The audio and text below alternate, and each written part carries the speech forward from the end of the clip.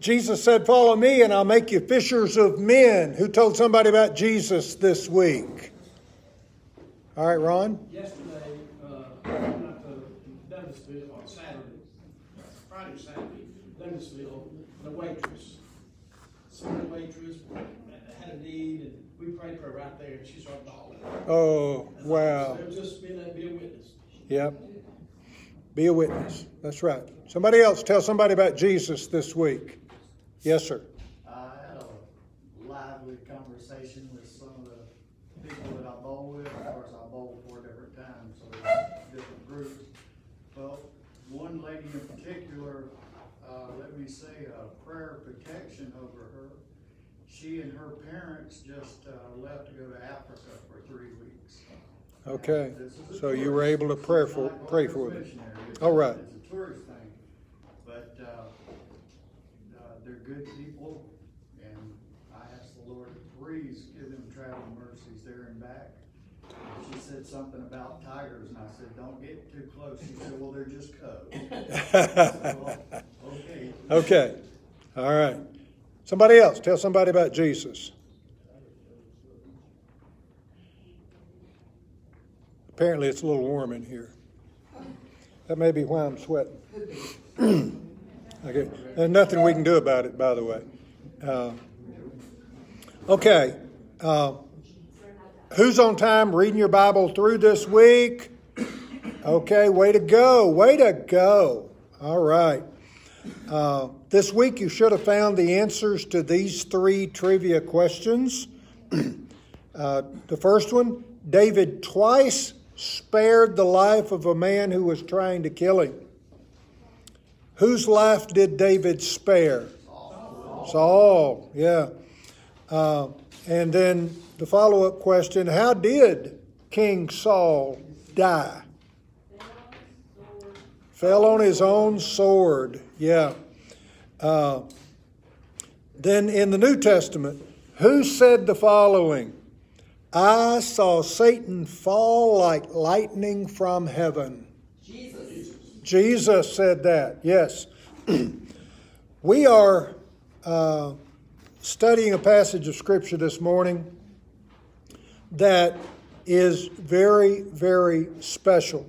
It's very special for a lot of reasons. One, it's a letter of Paul's that he addresses to an individual. He wrote a lot of letters to churches. And this one is to an individual. We're in 2 Timothy, by the way. But he also wrote letters to others like Titus and oh, good grief, Philemon. And that's not what makes it particularly special. What makes it very, very special is it was written in the year 66 AD. And in this letter, Paul says that the time of my departure is at hand. Now, you'll remember, if you know your Bible, that in the book of Acts, we read that Paul was imprisoned and he was sent to Rome because he appealed to Caesar. So he was sent to Rome. He was in prison there, but he was released after a while. But the crazy man in charge had him arrested again, Nero. He was both crazy and corrupt. And so Paul is languishing in a prison that is basically a large hole in the ground, at the Mamertine prison there in Rome. And he knows that his time is running out, that he's about to leave this world. This letter, 2 Timothy, is his swan song. It is, if you're about to die, your perspective on life and what's important is going to have laser focus. If you've ever been at the side of Christians as they get near to their homegoing. There's something special about that. And there is something inspired about their words. Paul knows his time is short. And he was beheaded the same year that he wrote this. So we're going to study the first and a little bit of the second chapter of 2 Timothy today.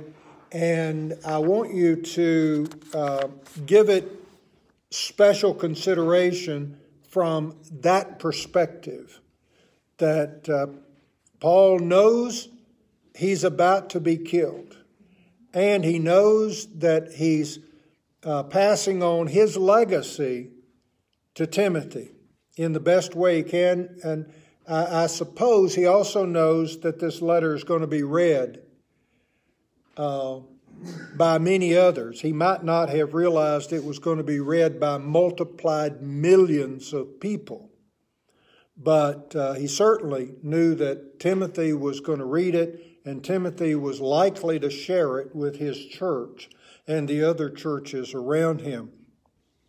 So let's pick up with verse 8 of 2 Timothy chapter 1, where it says, "Therefore, do not be ashamed of the testimony of our Lord, nor of me, his prisoner, but share in suffering for the gospel by the power of God, who saved us and called us to a holy calling, not because of our works, but because of his own purpose and grace, which he gave us in Christ Jesus before the ages began, and which now has been manifested through the appearing of our Lord Jesus Christ, who abolished death and brought life and immortality to light through the gospel, for which I was appointed a preacher, an apostle, and teacher, which is why I suffer as I do, but I am not ashamed,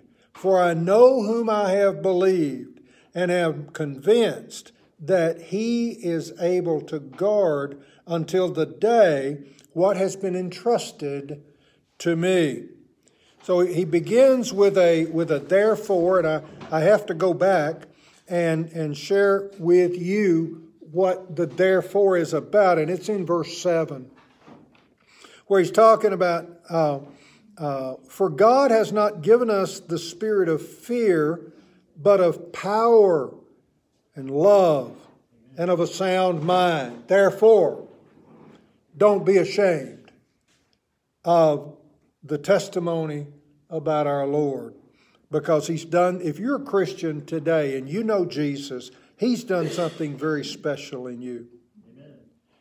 He has put in you the spirit of, or not the spirit of fear, but of power and love and a sound mind. And that's why we can not be ashamed of the testimony of our Lord. If you watch the news, does the news broadcast cause you to be more confident in the work of God, or does it incite fear?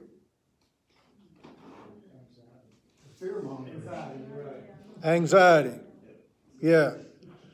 That's why I quit watching the news years ago. I can't take it. I just can't. So let's be aware that God is in control. Amen. He really is. He really is. And it may be a part of his purpose to allow the church to be persecuted here.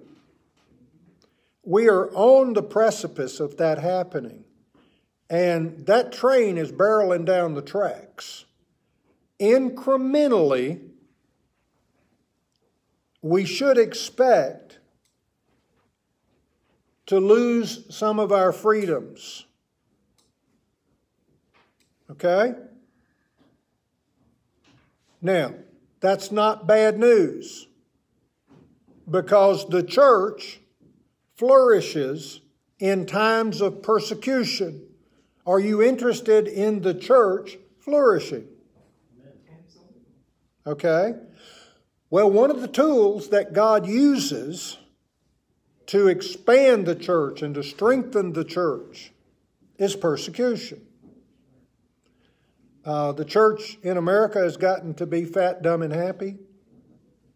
We've enjoyed great freedom and liberty. But it may be time that God has determined that we need to be strong. That we need to be strong. We don't get strong by being fat, dumb, and happy. Okay? We get strong when we have to work. We get strong when we have to flex our muscles. And the same is true in our spiritual life, when we have to flex our spiritual muscles. This letter was written in a time when Nero was covering Christians in tar and putting them on a cross in the arena, setting them afire for the lighting of the games where the Christians were thrown to the lions. That's what was going on when this letter was written. Nero was the one that wanted to build a beautiful new section of town, so it is pretty well assumed that he started a fire in Rome that burned about half of the city, so he could do his redevelopment of the area. It's a crazy guy. You know, you hear Nero fiddled while Rome burned. He was not a nice guy. And Paul is about to die. But he's not ashamed. And he's encouraging Timothy, don't be ashamed. He's encouraging every one of us, don't be ashamed of the testimony of our Lord. The freedom of speech that we've enjoyed for so long is under assault, and if you disagree with certain contingents of our population, you're shut down. And that would include the Christian perspective. So it's likely to get a lot worse in the coming days. So don't be ashamed of the testimony of our Lord, nor of me, his prisoner, but share in suffering. We as Christians have not suffered for our faith, most of us. Not like the Chinese do, not like the Christians in Hindu cultures, not like the Christians in Muslim cultures. We've not really suffered like that, but we might. And when we do, don't be ashamed of it. Wear it as a red badge of honor when it happens. But share in the suffering for the gospel by the power of God, who saved us and called us to a holy calling. What is your calling? It's a holy calling. Your calling is to be the best example or best representative of Jesus in this world that you can be. You are an image bearer. You bear the image of Christ Jesus. And I pray every day that we would be drawn so close to Jesus that other people would see Jesus in us and be drawn to Him. That's our calling. It's not necessarily what we do. Our calling is to love God with all of our heart, mind, soul, and strength, and love our neighbor as ourselves. That's our calling. Now, it's expressed in a lot of things that we do, but our calling is to love God and love each other. And God has given us the power to do it. And it's a holy calling. Not because of our works, but because of His own purpose and grace. Do you know the purpose of God in every situation? Not necessarily. Do you know the heart of God?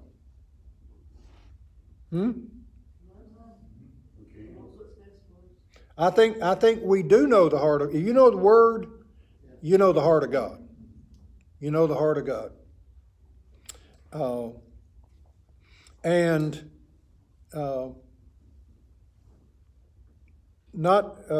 We have a holy calling, and it is because of His purpose and His grace. And His purpose was to give us Jesus. It was Jesus' purpose to die on the cross for us, to be resurrected and sit at the right hand of the Father. And that's what He's been doing for 2,000 years, sitting at the right hand of the Father, interceding for you and me. If you want to know what that looks like, read John chapter 17. And you'll get a glimpse of the work that Jesus has been doing for the last 2,000 years, talking to the Father about us, interceding to the Father for us. And by the way, if you're tuning in by Facebook Live, thank you. Drop us a note to say that you're watching. It'll encourage us and others. So, the holy calling has to do with God's own purpose and grace, which He gave us in Christ Jesus before the ages began. I know this is hard to wrap your head around, but God chose you. God chose me before the world began. I don't understand that. I really don't. But Jesus died in the mind of God before the world was ever made. And He chose us in Him. And now that in the appearing of our Lord and Savior Jesus Christ, He says, who abolished death. Wait a minute. He's saying that Jesus abolished death. What on earth does He mean by that? Forever death. Folks still die, don't they? Forever death, yeah. He abolished forever death. Or for those who come to know Jesus, His life is in us. That life is eternal life, and we already have it. We already have it. We are body, mind, and spirit, body, soul, and spirit. And that part of us, other than the body, is going to live forever. We're already alive. But what about lost people? What about lost people? People that don't know Jesus. They're dead already. They are dead already and need to be resurrected to life through faith in Christ. Oh, if we just had compassion, or our compassion was fueled by an understanding of how desperate their situation really is, I think we would be more motivated to reach out to people with the gospel. But He abolished death and brought life and immortality to light through the gospel. You, my friends, are immortal. You have the life of God in you, and you will never die. Your body will. Your body's going to fade away. And for some of us, it's fading faster than others. Your body's going to fade away. But you, the essence of you are immortal. You will never die. So we have immortality through the gospel. for which I was appointed a preacher, apostle, and teacher. Now, I don't know why Paul is making this statement in this letter to Timothy other than to tell other people that we're going to read this later on that he was a teacher, a preacher, and an apostle, because Timothy already knew all of that about Paul. But for those people that would read this and might not know all of that about Paul, if this was the only gospel that they ever got, or the only fragment of the scriptures that they ever read, they might want to know, who is this guy that's saying these things? Preacher, apostle, and teacher, which is why I suffer as I do. He's a preacher, an apostle, and teacher, and that is the reason he's suffering. He's a leader in the church. We have some godly leaders in this church, and I praise God for that. We have some men and women who are faithful servants of God, faithful people of God. But he suffers because he's a preacher, apostle, and teacher of the gospel of Jesus Christ. But I'm not ashamed, he says. I'm not ashamed. Remember, he's in a prison. He's facing beheading in a few days or weeks. But he's not ashamed. He's going with his head held high.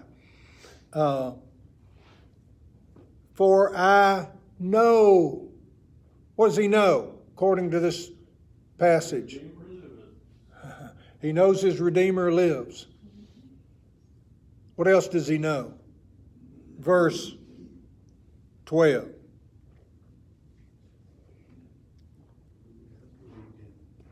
I know whom I have believed. Not in whom he's believed. He knows who he has believed. Who is that? He's believed Jesus. I know whom I have believed, and I am convinced. Why? Because of his interaction with the Spirit of God, because of his teaching of the gospel, his teaching of the Old Testament that taught him about Jesus. I know whom I have believed. By the way, he knows who he believed because he met him face to face one day. On the road to Damascus, he met Jesus. So he knows who he has believed, and is convinced that he is able, Jesus is able, to guard unto that day what has been entrusted to me. What was entrusted to him? The gospel of Jesus Christ. What has been entrusted to you? The gospel of Jesus Christ. So, this could be our prayer. I'm not ashamed, for I know whom I have believed, and I am convinced that he is able to guard until that day what has been entrusted to me. Let's grab hold of that. God has entrusted to you the message of the gift of life, immortality. Wow! You have that gift. Let's not hoard it. Let's share it. It goes back to what you said at the beginning of the class. Who shared someone about Jesus? Who told somebody about Jesus? Just sharing that gospel. Sharing the gospel. We need to do that. He'll give you the power and the words to say. And I know this, when I first got saved and witnessed somebody, they didn't get saved. That's the Holy Spirit's job. That is the Holy Spirit's job. And be obedient and let them know the love of Jesus Christ. Mm-hmm. All right, passage number 2. We move to the 13th verse.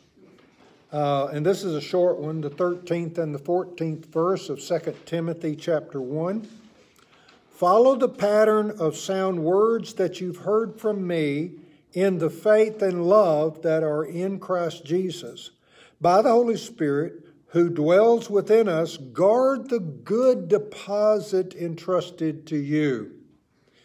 Pattern. Paul says that he's a pattern saint. Could we say that about ourselves? That we are pattern saints, and young Christian, you ought to look at our life and use that as a pattern for your mode of living. Ouch.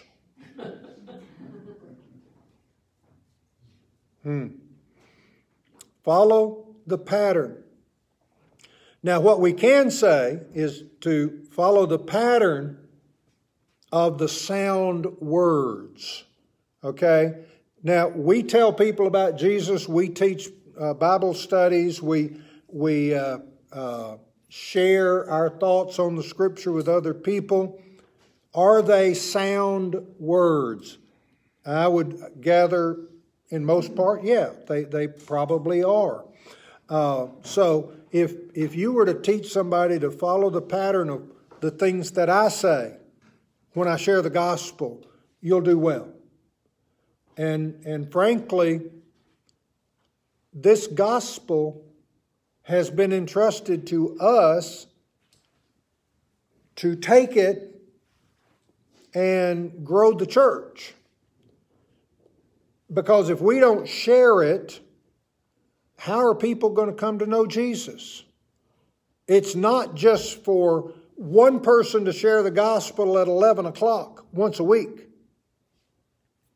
This gospel has to be taken into the workplace, into the community, into the social gathering. We've got to be telling people about Jesus because they might miss immortality if they don't hear it from us. So follow the pattern of the sound words that you've heard from me. I think we could all sign up for that folks would do well to listen to our theology about the gospel. In the faith, the words you've heard from me in the faith and love that are in Christ Jesus. Here's another thing. He's saying, do it in love. Do it in love. The gospel message that says, turn or you're going to burn, makes me cringe. But when you love somebody and they know you love them, they're more apt to listen to what you have to say. So we share it with love. We used to have a guy here, some of you remember him, Bob Padula. Amen, Bob. He'd get on the street corners in Hiram and preach on the street corners. Everybody knew him. He loved Jesus. And I mean, he was catching. You could see him anywhere. And that's what it's all about. It's about Jesus. Yeah. I was listening to a show the other day. I listened to that Unchained, which is Phil Robertson. And he was talking, all through the book of Acts, they don't talk about a specific sin. All they talk about is love and the power of Jesus. And, at no point does, they start talking about sin until you get on down to once you become a Christian. Mm-hmm. So we should never be beating somebody up over their sin. We should be beating them up with love of Jesus. You bring up a good point. When a heathen acts like a heathen, don't get upset. They're just doing what their nature has them to do. Can you love them even when they act like a heathen? We have to. We have to love them even if they are doing some things that we think are abominations before God. We got to love them. Because if you don't love people, you can't win them. Love has to come That's what we first. had on Thursday night. Celebrate recovery. Love them. Everyone comes through those doors. We love them. We It do. doesn't matter. And we've seen God do some miracles there. Yeah, we have. And how do we do it? Verse 14. How do we love people and share the gospel with them?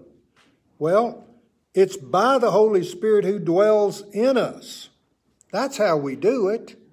You have the Spirit of God living in you. So we let Him guard the good deposit entrusted to us. That deposit. What is that deposit he's talking about? The Holy Spirit. I think the Holy Spirit's going to guard it, whatever it is, the deposit. But he's been talking about the gospel. The gospel message has been deposited. Normally, with a bank account, if you put some money in, what happens to the money that you've deposited? Well, you want it to grow. But what do you normally do if you deposit it in your checking account? You spend it, you write checks on it. The gospel has been deposited in you. Are you writing checks against it? Is it going out to meet needs of others? Okay. This is why last week when me and Lisa was at camp, there was this, do you remember the person who donated the money to? Okay, it's women's in Africa. Yeah, you know, this one. I don't know which one it was. Well, like, me and Lisa donated some money to a group called Women's in Africa, and we did it for the love of God. There you go. You're sending the gospel to Africa. That is awesome. You sent me a message this week about Rwanda, starting CR there, and I reached out to IRA, and we've got 2 churches trying to start CR in Africa, these places. In Rwanda. Yep. All right, let's wrap this up. Part 3. We're moving on to 2 Timothy chapter 1. Sorry. Oh, the fill-ins. The fill-ins. Of course, the fill-ins. Was that one's on section 2. Okay, the fill-in. On your page 86 in your study guide, edification takes place through the fellowship Christians share with one another and the church's preaching and teaching of Scripture, helping people understand and internalize the whole counsel of God. Edification is building up the body of Christ, equipping people to live on mission for the kingdom of God. So your 3 fill-in words are fellowship, Scripture, equipping. Thank you, Ron, for that. We also have one in the next section, too. So let's move on to section 3, where we're going to be in 2 Timothy chapter 2, verse 1. You then, my child, be strengthened by the grace that is in Christ Jesus, and what you've heard from me in the presence of many witnesses, entrust to faithful men who will be able to teach others also.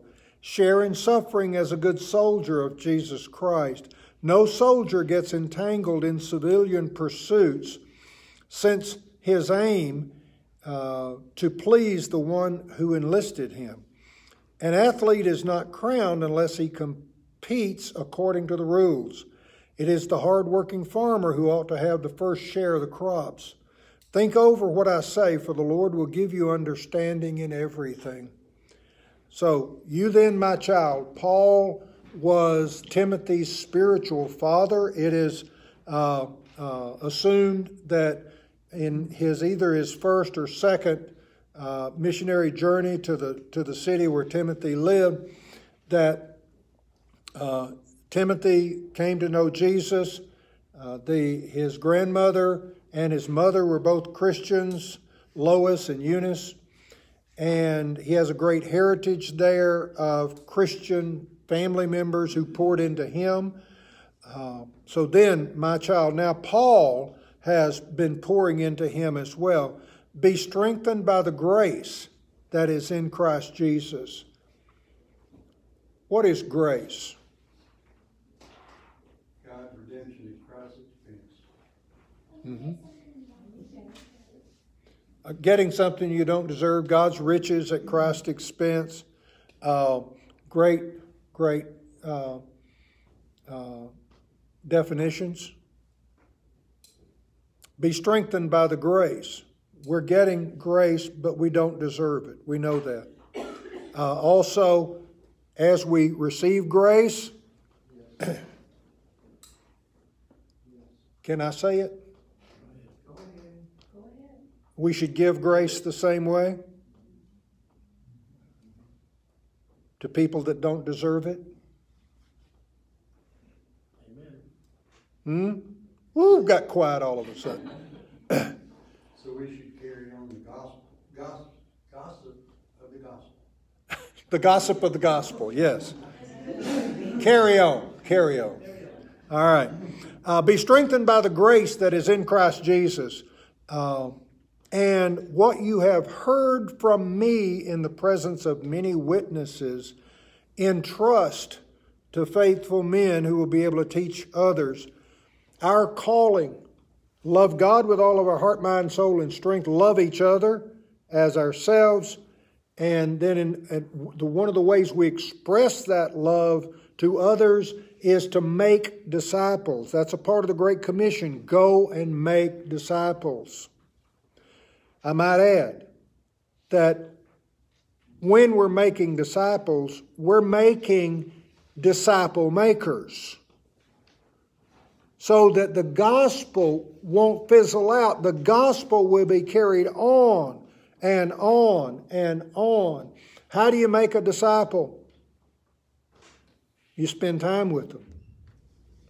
You build a structure of spending time with this person. In CR, we call it a sponsor, where the sponsor pours their life into this person for up to a year or more. I've seen some that have lasted decades, that relationship, making disciples, so that they will be able to teach others. They will be able to go and make disciples who are disciple makers. Sharing the suffering as a good soldier of Christ Jesus. He says you're going to suffer. You need to know that. You're going to suffer for the gospel. And it basically is everybody does in that generation. Now verse 4. I got a story about verse 4. When Jim Elliott was a great athlete in school, and it came time for graduation, and you know the school albums that are created at that time, yearbooks, yearbook. She was really this lady. Elizabeth was really sweet on Jim Elliott. And as she put her yearbook in front of him and had him to write something in there, he wrote down 2 Timothy 2:4. She looked at that and she ran back to her room to see what it said, to see what the secret message was to her about how he loved her too, maybe. What it said was, no soldier gets entangled in civilian pursuits since his aim is to please the one who enlisted him. Not the most romantic passage ever to be shared with a girl from a guy. Now, they later got married, and Jim was one of those missionaries that got killed on the shore in Ecuador by the Auca Indians. Elizabeth later went and ministered to those same Indians that killed her husband. Talk about grace. Wow. But no soldier gets entangled in civilian pursuits since his aim is to please the one who enlisted him. We could lay aside a bunch of junk, couldn't we? To focus on the gospel and the message that's important. An athlete is not crowned unless he competes according to the rules. We've got to stay in our lane as far as Christians. We've got to compete according to the rules. What are the rules? Love God, love each other. Receive grace, give grace. Even when they don't deserve. By the way, grace, by definition, means you're being kind to someone even when they don't deserve it. All right. It's a farmer who ought to have the first share of the crops. As we labor, one of the things that happens when someone comes to know Jesus from a word that we've spoken, there is such a joy that comes. A lady told me the other day when she was working with someone who came to know Jesus, she said, I'd almost forgotten what that was like. But it is the greatest moment in my life when that happens, when someone comes to know Jesus. Paul ends with this verse, think over what I say, for the Lord will give you understanding in everything. In all these things that he said, the Lord will give you understanding. We would do well this week to think over what we've heard today, what the Word says to us today. All right, so we have fill in here, and then we're done. With this fill in, the priesthood of the believer. God's intention for humanity is that we be a kingdom of priests, not just a kingdom with priests. His ultimate purpose is that we come to God directly through the mediating work of Jesus Christ, thus eliminating the need for another priest. We don't need a priest. We need a relationship with Jesus. And then we become a priest. The priesthood of the believer. What a concept. So, in light of this lesson, what should we do? Love God. Love God, share the gospel. Share grace. Be graceful to people that don't deserve it. All right, good. Let's pray. Father, thank you for this time together in your word. And we're so grateful that we do have the freedom to do this at this point in time. Lord, we pray that you would ever keep us and guide us in the sharing of your gospel. Help us to be intentional in our sharing of the gospel. And we ask it in Jesus' name. Amen.